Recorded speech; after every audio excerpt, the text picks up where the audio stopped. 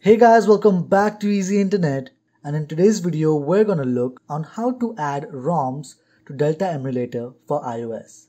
First, open your file manager on your iPhone, go to the browse section and locate your downloaded ROM files.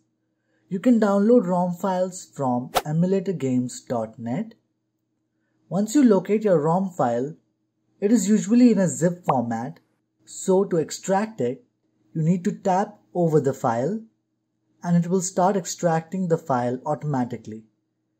Once the file is extracted, it looks like this.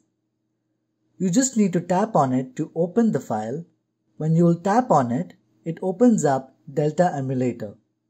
And then tap on the game and enjoy playing. I hope this video has helped you. Do like, share and subscribe to Easy Internet for more such videos.